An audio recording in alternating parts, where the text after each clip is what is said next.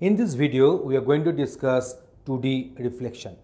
So, what will be the respective transformation matrix? We shall discuss that one with proper example. So, here we can consider the respective 2D reflection here.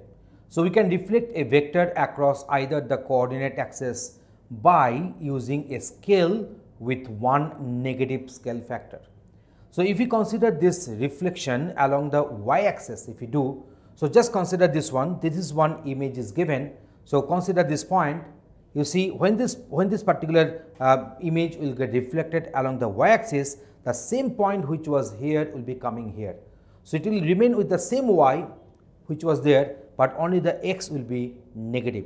So, if we just multiply with another matrix here, one column matrix, so containing x and y.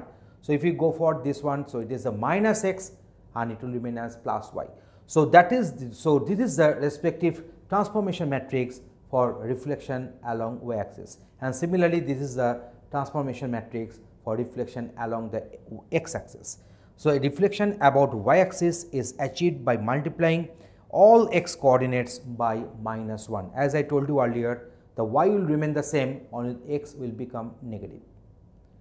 So, in case of rotation along the x-axis, if you go, so you can find that the x will remain the same, but y will become negative. So, this is the transformation matrix for us. So, a reflection about the x-axis is achieved by multiplying all y coordinates by minus 1.